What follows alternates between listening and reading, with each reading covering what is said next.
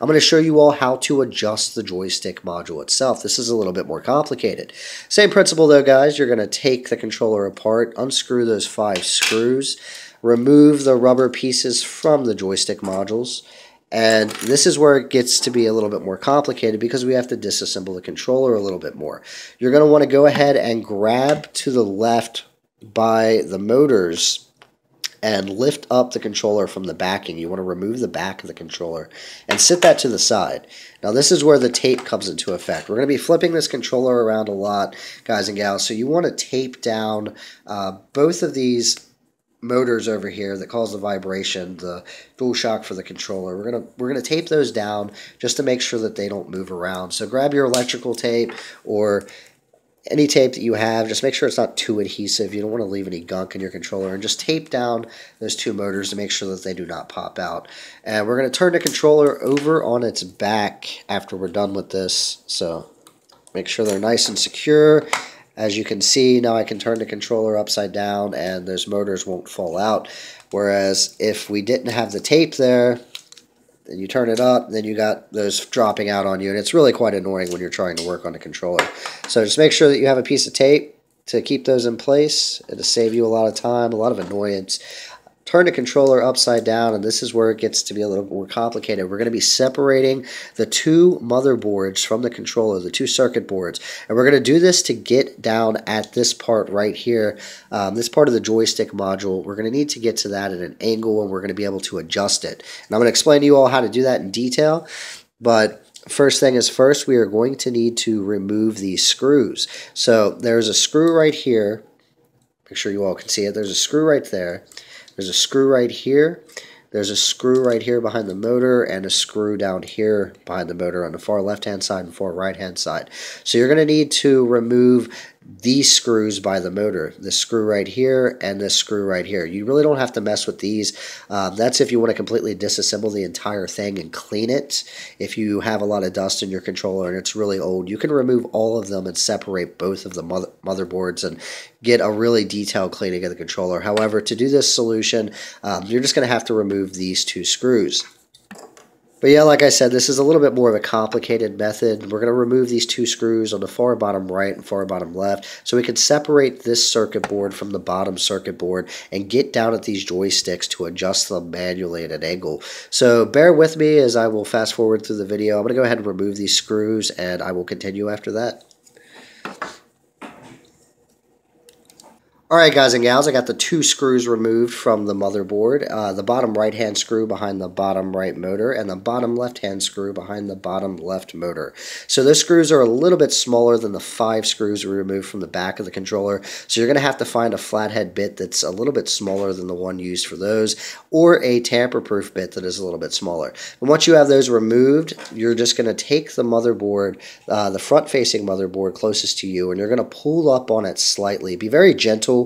Of course, the professional way to do this would be to use a desoldering tool and remove the wires and desolder everything to pull the board out completely. However, we're going to save some time. There's no need to do that as long as you're gentle and very secure in your grip. Make sure you don't apply too much pressure. Wiggle it back and forth and pop that board up. So once you get it loose, guys, you're going to see it moving around. You're just going to grab the board and tilt it forward and try to use the 2 triggers to hold the board up and propped up inside of a propped up position. As you can see right now, I've got the board propped up and I actually have access down to these joystick modules now. So to adjust the joystick modules, guys, this is where it gets to be a little bit complicated. You're going to use a flathead screwdriver that's the exact same size as the bit that you use to remove the 5 screws originally from the back to disassemble the controller. And what you're going to do is you're going to be adjusting this black centerpiece right here on the module. There's one on both modules for the controller, and whichever joystick module that you're having problems with and you're experiencing drift, you're going to have to adjust that module. So if you're drifting forward or up, you are going to turn that counterclockwise. So To show you how to do this, guys, you just take the flathead screwdriver and you simply put it right in the center of that. It's going to fit perfectly, and you're going to turn that counterclockwise if your controller is having drifting forward or up. And if your controller is having drifting down or backwards, you are going to turn that clockwise. So this is going to actually adjust the joystick module. Make sure you give it about a good 2 to 3 turns, full turns, and once you're done with that, just move the actual joystick around a little bit. Move it around and do it again. Repeat the process a couple times, and it's going to loosen up any gunk or anything that's inside of the module. So that's pretty much it, guys and gals. You just adjust that joystick module. Just remember to turn it counterclockwise if you are drifting up and clockwise if you are drifting down or forward and back.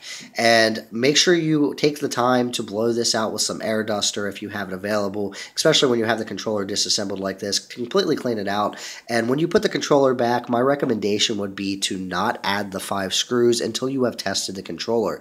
This is kind of trial and error. You might have to do this several times to get it completely cleaned out and make sure that you're adjusting it. So it may fix it a little bit. If you're still drifting forward a little bit, just turn it counterclockwise a little bit more. If you're still drifting back a little bit, just turn it clockwise a little bit more, and just do it until the drift is completely gone. This has been a really successful method. It's just a more complicated method, and it resolved the issue with my controller. So I'm going to go ahead and turn this. This is the joystick I'm having problems with, and I'm having problems with it drifting up, so I'm going to go ahead and turn that counterclockwise.